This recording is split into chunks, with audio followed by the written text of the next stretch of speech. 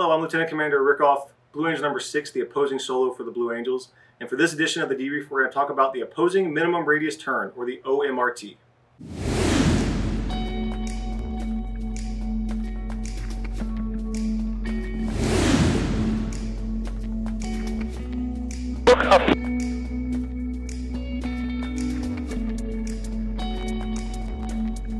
Ready, hit it.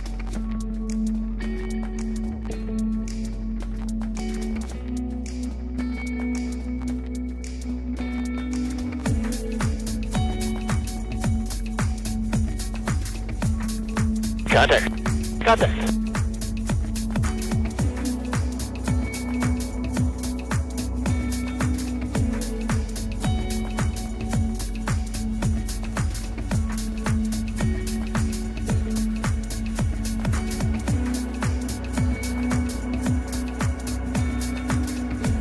Ready, hit it.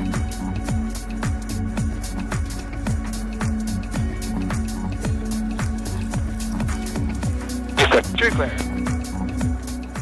So this maneuver begins with myself and Blue Angel number 5 joining up behind the crowd in a line abreast formation, and we're going to approach the flight line at about 450 miles per hour. As we cross over center point, we'll turn the smoke off, and you see Blue Angel number 5 start to drift down and aft behind my aircraft here, and that is to set up our first cross. So in order to make our first cross look level, we're going to need Blue Angel 5 to slide down and behind myself to set up that nose to tail separation so that he may be able to cross behind my aircraft. If you watched Lieutenant Commander Cox's edition of the debrief, he mentioned the YUG. The YUG is a maneuver we do in order to get our aircraft to 0 Gs.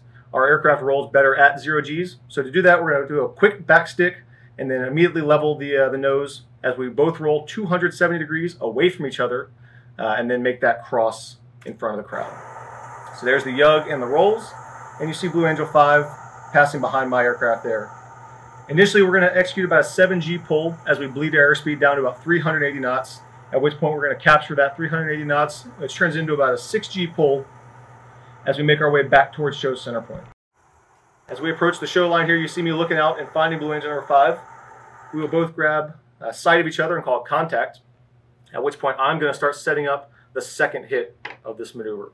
So as we approach center point, 5 is going to tell me where he is, either inboard or outboard of the show line, and I'm going to set the vertical distance to make our set look level to the crowd. So in order for us to cross nose to nose level to the crowd, I'm actually going to have to be a little bit lower than Blue Angel number 5 to make the geometry work. So you'll see that set up here as he passes behind us, or in front of us, he's actually going to be a little bit above the horizon.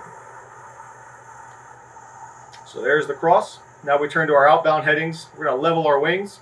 And at this point, we have a couple options. We're going to pull either 10, 20, or 40 degrees nose high into a series of rolls. Those altitudes can be based on weather and or show timing. So in this particular scene, we're a little bit behind in the show timing. So we're going to go to 20 degrees, which is going to increase our downrange travel so we can get back out to our timing pattern and set up for our next maneuver. So in that 20 degrees pull, once we get nose high, we're going to do 2.5 rolls, ending up inverted prior to rolling upright. So there are 0 G rolls. There's 1, 2, ending up inverted. At this point we roll upright, or knife edge, and then upright, and we'll get our grade from either our doc or our public affairs officer down there on the ground, and they're going to give us 2 grades. They're going to grade that initial hit, so where 5 was on our first hit, either center point, high, low, and then our second hit as we come back around to our other one, center point, high, low. And that is the opposing minimum radius turn.